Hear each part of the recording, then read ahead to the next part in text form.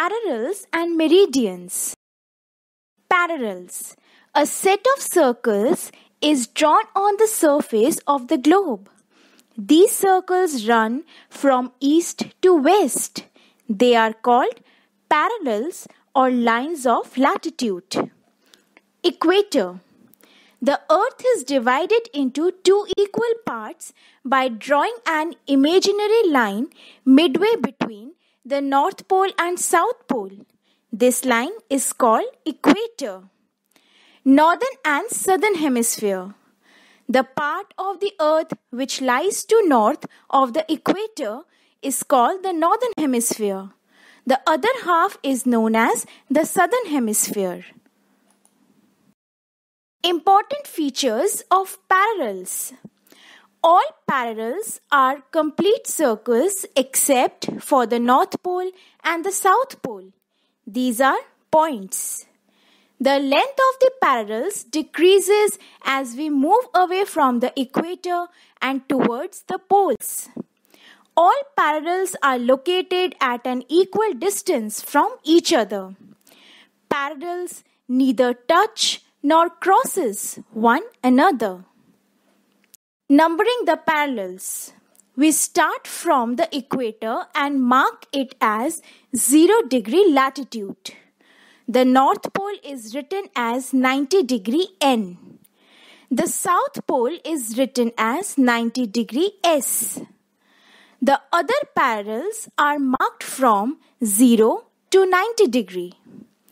Apart from their value, the parallels are also marked as N or S according to their location. Important parallels. There are 4 other important parallels. These are the Tropic of Cancer 23.5° N, the Tropic of Capricorn 23.5° S, the Arctic Circle 66.5° N, the Antarctic Circle 66.5° S. The Arctic and the Antarctic circles are also called polar circles. Meridians. Imaginary line running from north to south are called meridians or lines of longitude. These lines are drawn from pole to pole. Important features of meridians. All meridians are of same length. The maximum distance between any two meridians is at the equator. The distance between any two meridians decreases as we move away from the equator towards the poles. Meridians cut the parallels at right angles. Meridians are used to measure distance in the east-west direction. Important features of meridians. In 1884, it was decided to fix Greenwich, a place near London, as the starting point for numbering meridians. The meridians that passed through Greenwich was marked as 0° and named the prime meridian. The longitude of a place is measured east or west of the prime meridian. A full circle has 360 degrees. Meridians are drawn at an interval of 1 degree.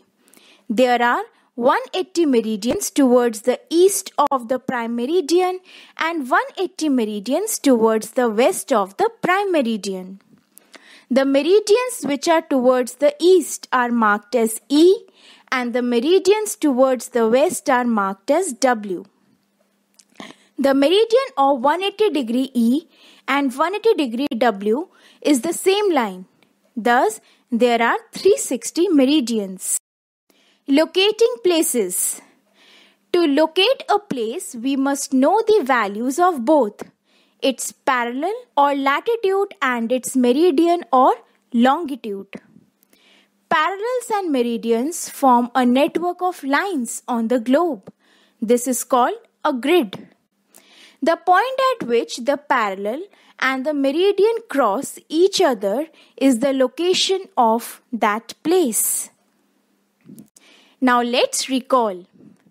The two endpoints on the Earth's axis are called poles.